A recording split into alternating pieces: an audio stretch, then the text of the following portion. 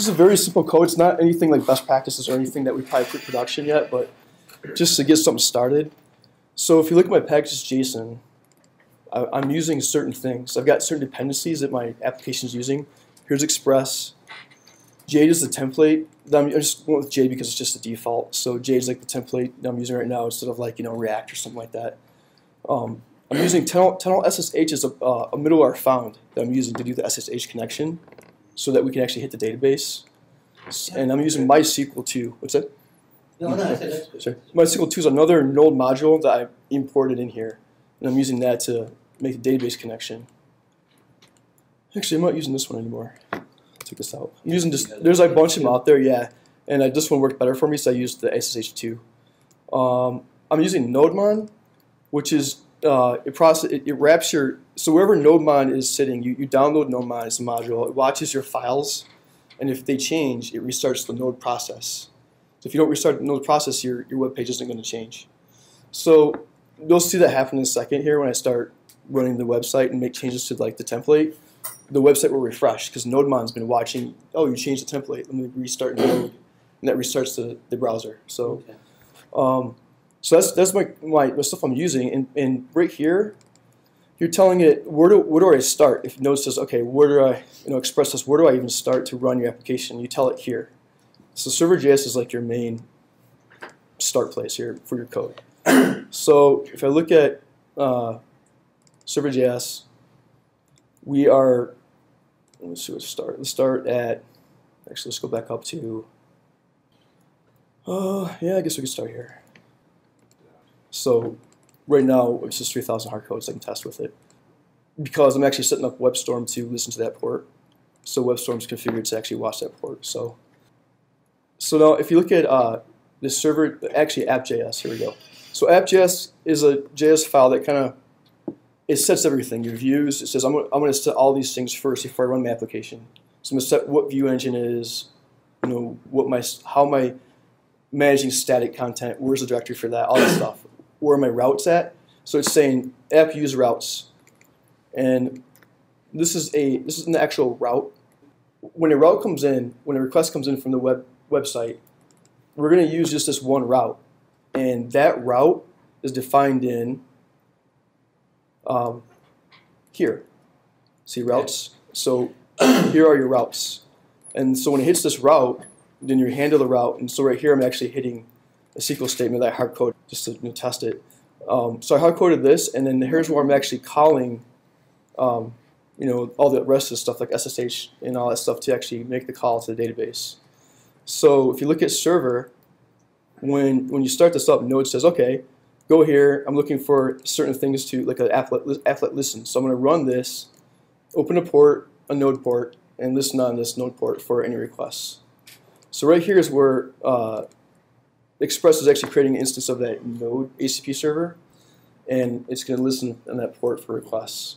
So if we go to, I've got this config section here for database. So if you go to connection, this is kind of where, this is a quick and dirty, function. So don't think this is anything pretty, but you go in here and you can send the query in here, and here's the callback. It gives you your data back. Once it comes back from Node, the data comes back in here.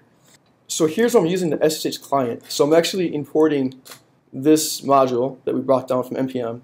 I'm importing this guy, and so I'm setting up a connection using mySQL 2 here, and I've got a config. Let's get all the values here for what we're going to be using to authenticate. And so if we go back to connect, so it's going to create an instance of MySQL 2, SSH, start using it. Here's where it actually creates a connection to the server. And in that scope, while you're in that session, you can actually start doing your query stuff. So you can actually start using the MySQL connection. It'll actually work because you can pass through now. You have a tunnel. So we create an instance of that, send our query in. There's a query function on the MySQL 2 module that you can use to function here. And that's pretty much it. So it goes out and queries the database. Callback comes back and returns your roles here, which I call data. So if you actually go back to our route, so we're actually calling the invoke query, which is here and here, the connection here, invoke query. We can just call that. So now when it comes back with the data, it gets back here, and this is the callback, comes back with rows. So we take that rows JSON object and we can bind it to our template. So we're going to render this Jade template here, and we said, hey, send it this view data. This is a JSON object here, and send it to here. And in here, I'm just saying, hey, in each co-brands, just print out the city. So it's pretty much that simple. And that's pretty much it to the application to connect and get data. So if we run this with WebStorm, we can actually debug it. And WebStorm opens, it will hit the server.js, it'll run that listen, and now we have a node port open here, a node process listening on this port. And also what you can do is in the debug configuration, if you go to set this up, you can say, hey, open the browser for me too. So if you go here, you can say, after you run it, launch Chrome with a debugger. So what happened is we should have seen a new tab open in Chrome. So if you go to Chrome, somewhere in here it should open a new tab. If it doesn't, you just gotta restart it again.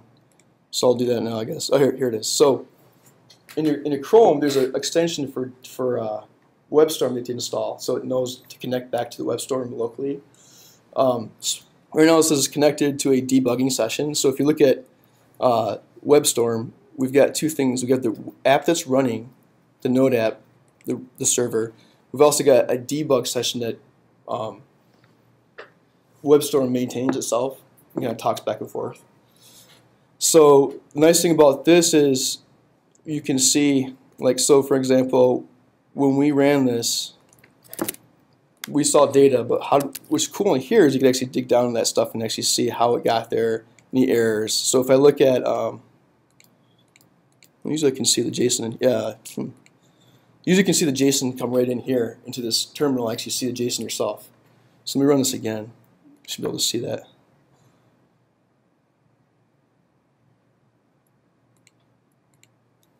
And you can also step through your stuff here by set the debug points and stuff like that.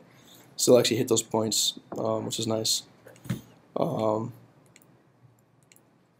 second. So actually go with the browser, you can actually do this too. If you refresh it, it should hit WebStorm again and relaunch your app. Restart your process. So you can do that manually too if you want to. I'm not saying that, I don't know why. But usually you'll see the JavaScript or the JSON come right in your window here. You can actually see what's coming back from the server. If not, you'll get an error in the debugger right here. You'll know that something happened. You can see it right here. The elements is you can see here. You can see the HTML. So actually it's live. So if you change here you go. So you actually see what you're seeing out in the browser. If you don't want to go to the browser, you can just look here if you want to too. So you can actually see it in this page to the browser. So if you were to change something in a template, if I change this to be something valid and save it, NodeMon says, okay, you changed your file. This is what happens in the web page. So if you go back here, you'll see the same thing happen.